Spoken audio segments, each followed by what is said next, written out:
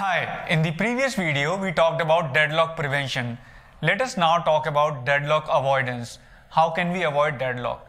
In the summary video, we discussed that deadlock avoidance means whenever a process requests for some resources, your operating system checks whether granting these resources would lead to deadlock or not.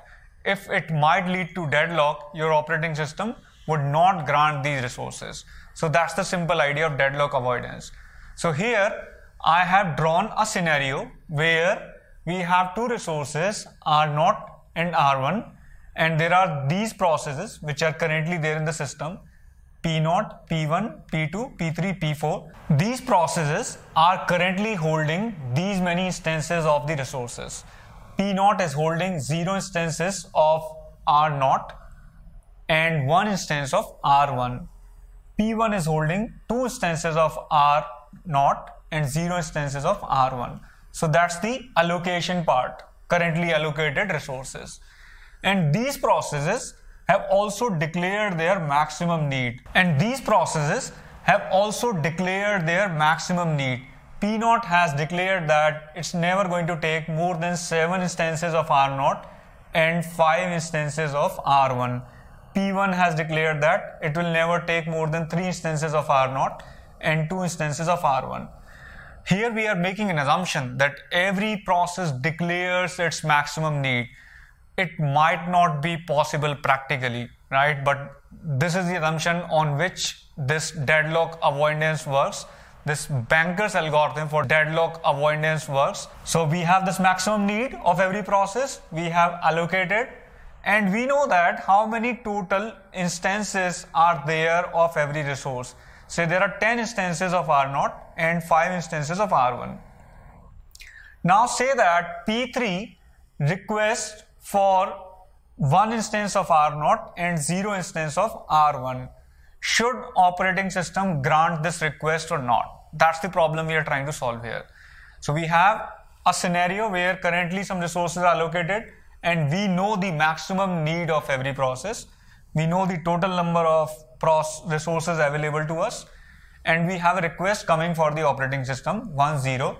Now operating system needs to run some algorithm to decide whether it should grant this request or should ask this process to wait. So we are solving the problem that P3 is requesting 1, 0. In this situation, should P3 be allocated these resources or not? So there are basic checks your operating system would obviously do.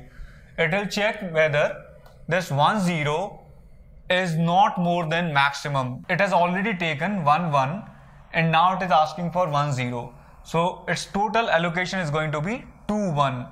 This 2, 1 is less than 2, 2. So no problem here. If there is a problem here, your OS will generate an error. Now the second check for the operating system is, do I have these many resources for now? So how many resources your operating system has for now? So you have some available matrix. So you have an available array for this, and this available array tells you how many resources are available. So how many resources are there in total? 10 and 5. And how many resources are allocated? 2 plus 3, 5 plus 1, 6, 10 minus 6, 4. 4 resources, 4 instances of R0. And how many instances of R1?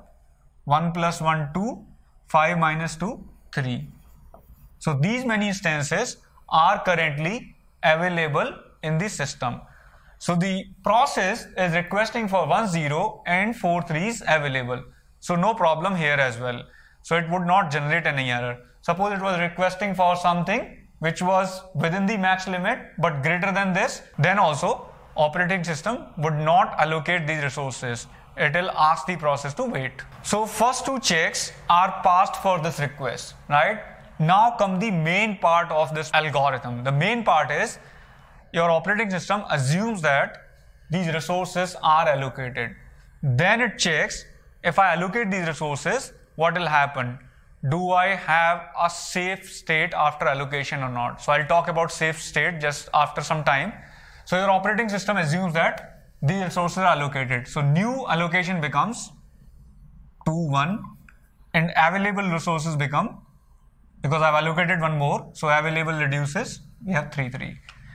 So now this is the new state. The resources are not granted yet. It assumes that resources are granted, then it runs an algorithm, finds out if this allocation would lead to a safe state or not.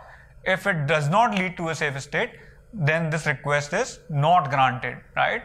And now, how does this algorithm find out that this system is in safe state or not? So for that, it generates a safe sequence.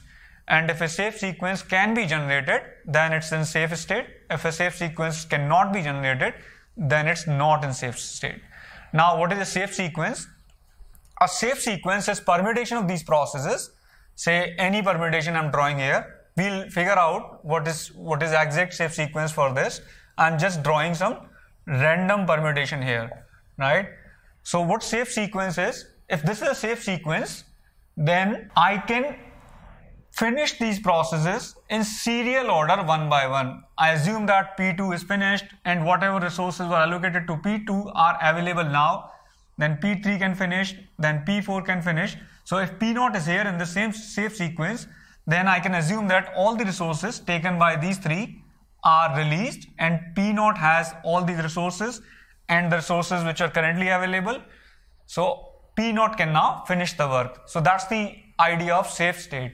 If you have a serial execution of processes which can happen one after the other, then this is a safe state. Now let's talk about the algorithm to find out the safe state. To find out if a safe sequence exists or not, the first thing we do is we build this need matrix. How do we build this need matrix? It's simple. We simply subtract allocated from the max.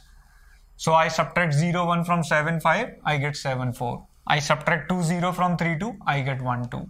Similarly, I get other entries of this need matrix. Once I have computed the need matrix, I run this algorithm. And this algorithm says that you initialize the safe sequence as empty, then you run a loop while all processes are not added to the safe sequence. So what you do is you first find out a process whose need is smaller than or equal to available. If you do not find such a process, then this safe sequence is not possible with current configuration. So we return false. What it means? This request would not be granted. Otherwise, if we find such a process, we add this process is allocated to available and add this process to safe sequence. Now let's run this algorithm one by one. So we need to find a process whose need is smaller than available. Let's check if P0 is satisfying the criteria. P0's need is 7, 4 and available is 3, 3. It's not satisfying the criteria because its need is more than available. P1, its need is 1, 2 and available is 3, 3. So this satisfies the criteria. So we update available as current available 3, 3 plus allocated of P1. So we get available as 3 plus 2, 5, 3 plus 0, 3. So our available now becomes 5, 3. And P1 is added to the safe sequence. So now your safe sequence contains P1. Now we again iterate through the loop and we find a process whose need is smaller than available. So let's say we have now P2. P2's need is 6, 0 and available is 5, 3. So P2 is not such a process. We keep searching. We find P3. P3's need is 0, 1 and available is 5, 3. Yes, P3 is the one. So we add allocated of P3 to the current available. So our available becomes 5 plus 2, 7, 1 plus 3, 4. And our safe sequence becomes P1, P3.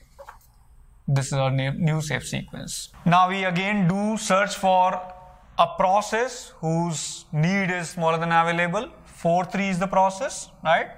I mean P4 is the process whose need is 4, 3 and available is 7, 4. So we update available. We add this allocated to 7, 4. So 0, 0 is added. So we have 7, 4. Now we add P4 to the safe sequence. So we have P1, P3, P4 in the safe sequence now. But we are not done with all the processes, right? So we stop this loop when all the processes are added to the safe sequence, because there are still some processes which are not yet added. So we continue our search. Let's say we now come to P0. So P0 needs 7.4 and we have 7.4 now. So we add P0 to the safe sequence and we update available. So available now becomes 7.4 plus 0.1. So it becomes 7.5. And P0 is added to the safe sequence. Now we still do not have all the processes in the safe sequence. So we have only P2 left. P2's need is 6.0 and available is 7.5. So P2 can also be added to the safe sequence. So we got all processes in the safe sequence. So the request for this can be granted. Let's finish the final step. So available now becomes, although this is not necessary because there is no process left after this, 3.0 plus 7.5, 10.5, and we have the safe sequence as P1, P3, P4, P0 and P2. This is P0, right? So we have our safe sequence. Since we have our safe sequence, we grant this request of 1.0 to the process P3. So that is what is done in deadlock avoidance. Whenever a process requests for some resources, you check whether this process is making a legitimate request. I mean, it is not asking for the max that it declared. If it is fine, then we check if it is not greater than the current available. If it is not greater than the current available, then also it is fine. After that, we run this algorithm to check if allocating this resource would lead to a deadlock or not. So this algorithm runs after assuming that this resource is allocated to the process, and then it checks whether after allocation we would end up with a deadlock or not. In this video, we talked about deadlock avoidance. We talked about the banker's algorithm, which was developed by Dijkstra. It's the only algorithm for deadlock avoidance. There are many limitations of this algorithm which make it impractical. One is this algorithm assumes that every process knows in advance what is going to be its maximum need, which is impractical many times. Also, this algorithm assumes that once a process is done, it will release all resources. So what might happen is there are long running processes and they do not release the resource, right? So some other processes might have to wait for hours, which is also impractical. So this algorithm is more theoretical than practically used. We are going to talk about this algorithm in deadlock detection and recovery also. It is used in deadlock detection as well. One last point about this safe sequence and safety. Please remember, your system can be in two states, safe and unsafe. So there is an unsafe state and there is a safe state. So when your system is in unsafe state, it does not mean that deadlock is going to happen for sure, right? So there is a subset of this unsafe state which may cause deadlock. Because what we did was, we assumed when we were running this safety algorithm, we assumed that we are going to allocate the need which was the maximum need. And then we were checking whether this generates a safe sequence or not. But this maximum need might not be demanded one by one by all the processes. So this unsafe is a superset of deadlock. But we took extra precaution to check if there is no safe sequence, we do not grant this request.